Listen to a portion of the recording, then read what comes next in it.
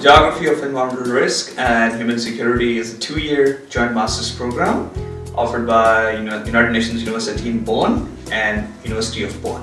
This program offers intercultural and interdisciplinary learning environment with a focus on disaster risk management.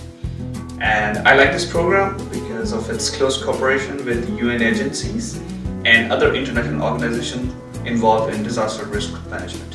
I chose this course because it focuses more on vulnerability, and that's the area I really want to work in, and it also fits well with my career aims. One thing that I really like is I got to go to the UNFCCC climate talks, which talks about the climate change leading to COP21, and I'm now really abreast with the issues about climate change and what's going to be done to alleviate climate change.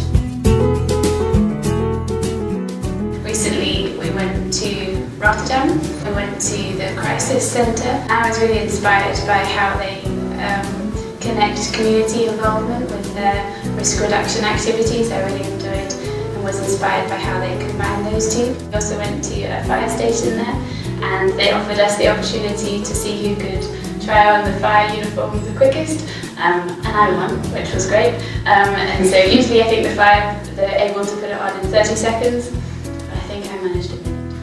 What I've gained from this program so far is clearly a broad overview of all the institutions and actors in this field, combined with a very research-oriented approach that this program focuses on. We did an excursion to the AKNZ, where we had a practical training in disaster response based on a case study from the Haiti earthquake a couple of years back. And that really gave us an overview or an idea of how it is to work in the field of disaster management.